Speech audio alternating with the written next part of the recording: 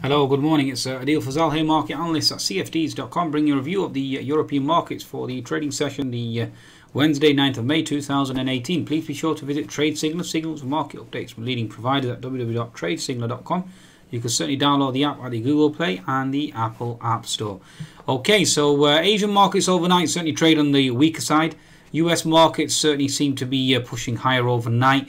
The futures certainly surging, even though we had Mr. Trump pull out the Iranian deal. So US equity is showing immense strength so far. I certainly expected a risk-off session given the fact that Mr. Trump certainly pulled out, creating geopolitical uncertainty in the globe. Certainly is risk negative. But the market certainly seem to be interpreting it a different way, so we have to react accordingly. Oil prices certainly going higher, I mean above the $71 level. Oil prices surging, that certainly increases costs, okay, to production, and therefore that certainly is a risk negative. Yeah, the markets certainly are interpreting that as being bullish, so we just have to respect that for now, because you can see here's $71. It's a level certainly being pierced at the moment. So certainly has been an astronomical run on oil prices. Okay, so again, geopolitical uncertainty from my perspective. Initially, as you can see, the oil prices sold off and then they've certainly rallied thereafter. From my perspective, it certainly is considered risk negative. I'm certainly holding that view due to geopolitical uncertainty and obviously oil prices creating inflation, which in turn obviously increases interest rates and in turn obviously increases the costs of production for several companies, and therefore that has a net negative effect for the consumer, which in turn obviously causes the equity prices to tumble. So again, from my perspective, certainly is risk negative. The markets certainly are interpreting it in another way.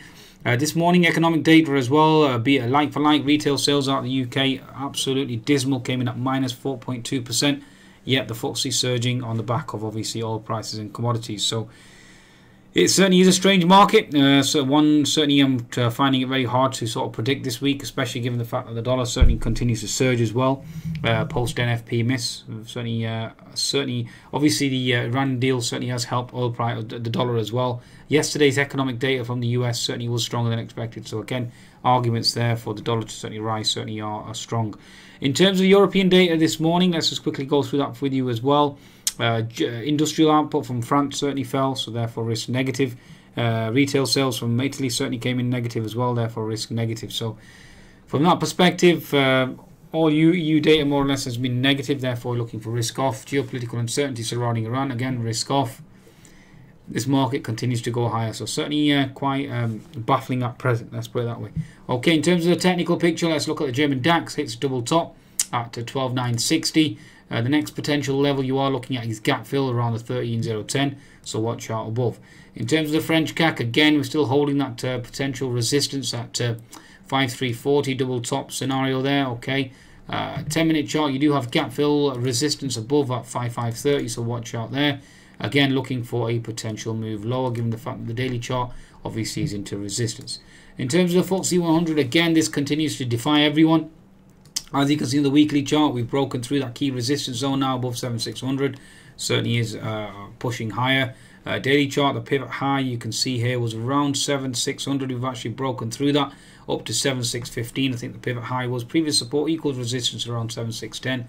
So watch out for resistance there. But again, oil prices continue to trigger a surge in the FTSE 100 as well. So watch out there. Okay, keep an eye on this potential diagonal trend line. Let's see if we can hold that. This key diagonal trend line certainly is holding thus far, so watch out there as well. Okay, looking for a rising contracting to potential wedge pattern. So we'll just take the pivot low here, just connect it to pivot low. Let's see if we can break lower on that basis. Okay, 10-minute chart on the FTSE, again you've broken out that key resistance of 7,600. You have to respect that for now. Okay, again the unfilled gap remains below at 7,566, so the market certainly is vulnerable to that closing as well. Okay, so I think that's a good summation really of European equities. Be sure to visit CFDs.com for your trading needs. Take advantage of that bonus and be sure to download the latest Trade Signal app. Goodbye now.